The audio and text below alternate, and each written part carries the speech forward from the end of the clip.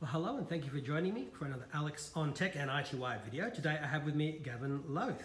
He's the Vice President of Consumer Business for Asia Pacific and Japan. Welcome to the program. Thank you, Alex. Now we're here today at CeBIT 2018 in Australia, and we've seen the new Norton Core product. I had a great intro to it from Bruce McCorkindale, who's your the Norton Core architect. But you must be excited to be bringing it to Australia and New Zealand, and then presumably later in the year or next year throughout the Asia Pacific and Japan region. Yes, we are, Alex. Thanks. We're super happy to bring this to market.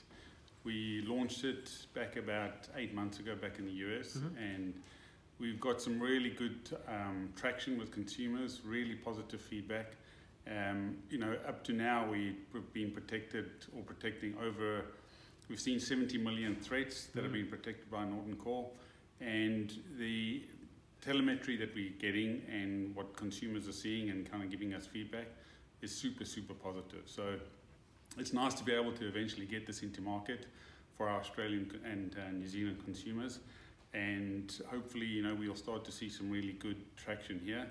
And as we start to expand this internationally, we'll take it to other markets outside of Australia and New Zealand. Sure, and I mean the pricing is really keen. I mean, obviously there's an upfront cost, but then we were given the price as $3.99 Australian, and then that includes 10 copies of the Norton Security, which is a really huge amount, and then only $17.99 per year with those 10 copies thereafter. It's very keen pricing. Yes, we wanted to make sure that it's become such an important device in terms of consumers' home.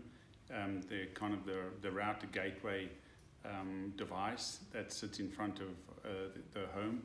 So protecting internet devices, protecting your PCs and your Macs and your mobile devices, these are key concerns for parents, for customers, for consumers.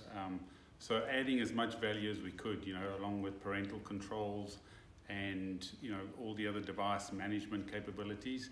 This is becoming obviously key from a consumer security perspective. Have you been lucky enough to be part of the sort of internal beta testing program? I have one at home. Yeah. At the moment. We haven't launched it in Singapore yet, so there were a couple of tweaks that I had to do there. Sure, yeah.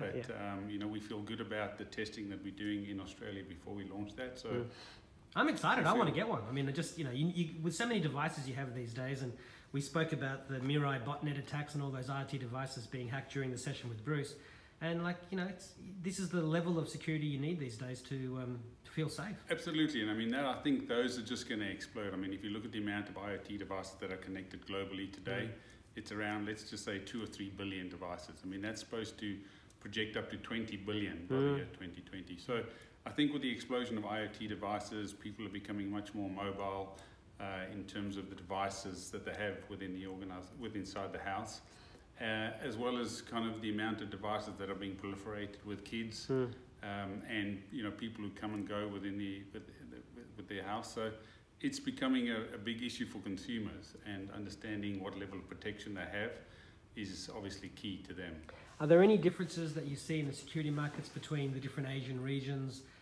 Japan's presumably more sophisticated than some of the other Southeast Asian countries, and of course Australia, and how does that all compare to the US? Just, generally, you've spoken about all the devices, but what are some of the overall trends you might? Yes, I feel that the US is most probably 18 months ahead, just in terms of their pickup, in terms of IoT devices and services that they bring to market that are kind of internet capable.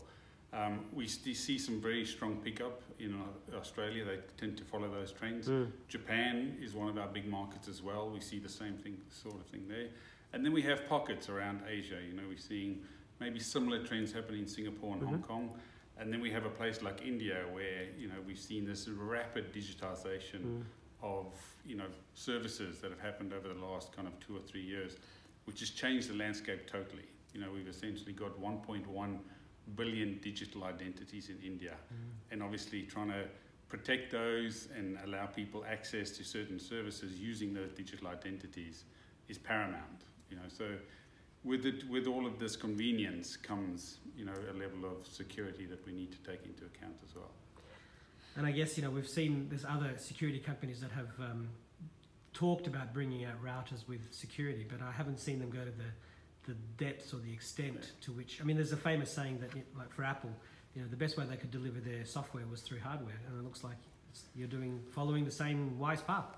Yes, so I mean, it's a difficult thing to do, to actually take a core piece of software and stick it onto a device. We've gone through a number of iterations. We started this process maybe 3 or 4 years ago. So Bruce spoke about the skunk works, the labs, and yes, different things that did fly and didn't, and this was one of the ones that did. Exactly. A lot of internal innovation has gone through the process there. So just, I mean, you know, the security challenges that one has when you go through bringing a product like this to market are immense, just in terms of understanding, you know, the crypto technology that protects the device itself, as well as understanding how updates get sent to the device and how that certification process goes, you know, through the process. So it's not a simple thing to do. And, you know, we've had some challenges and hurdles that we've gone through, but, you know, and we've gone through a kind of a period of about 7 to 8 months in the US now. We've got a lot of feedback. So we started to tweak all the bugs, and we feel really good about the product, and consumers are resonating with the message that we're coming back with. So we feel good about it. Now, I know we've got limited time, so I'll just finish with my 3 sort of standard questions. One is to ask you how you think the security industry or threats or what the landscape might look like in a decade, if, you know, looking into, say, 2028, which is, I guess, if you knew that, you'd be on a beach in Bahamas somewhere. Yes.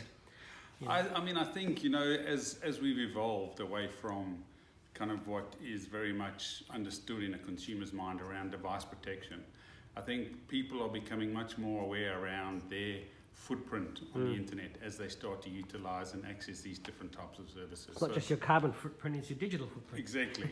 And understanding digital safety implications, right, around protecting my identity and protecting my privacy. These are becoming much more front of mind for consumers. You might have to put a Facebook protection module in there or something. You know? Yes, social media, I mean, I think is key, and I think these trends are just going to continue. I'm not sure exactly what it's going to look like in 2028, but I feel the challenges that we have today around securing identities and protecting our privacy are going to continue into the future. You'll have the Norton robot, of which the core will be the brain. You know? Yes, I'm sure we'll be around for another 10 or 20 or 30 years. Sure, I'm sure. Yes. And then, look, one question I always like to ask, which is just sort of something that's sort of a little bit different, and that's just to ask if you could please share some of the best advice you've ever received to help you get where you are today. You know, I feel I've been very lucky. I've been at Symantec for 18 years. Not as long as Bruce, he said 28. I know. I've had a number of different roles in the enterprise. I've worked in Australia, I've worked in Singapore. I had a great opportunity to work in Japan for 3 years. And not the one Nihongo no hanashimashita ka? Hi or iie? For me it's iie, but for you it might be hi. Yeah, hi. Hi, oh, so this. And you know, Symantec paid for my MBA, so I've had a real positive experience working here, and I've always tried to kind of give my guidance to new folk within the organisation is to, you know, Symantec are an organisation that gives opportunity. So all I say to new folk coming to the organisation is take the opportunity when it's presented. So well, that's good advice. So what's your final message for IT Wire viewers and readers, and for your current and future customers and partners? You know, we feel really good about the opportunity that presents itself in Australia to consumers. You know, we feel good about the level of protection and the brand awareness that consumers resonate with us in Australia. It's a great market, really, really good customers, really loyal customers. We've got a great market share here, and it's really a great place to do business in Australia. So thanks for watching, and see you soon. Well, thank you, Gavin, and I hope the call comes out sooner rather than later. Thank you very much. Thank you.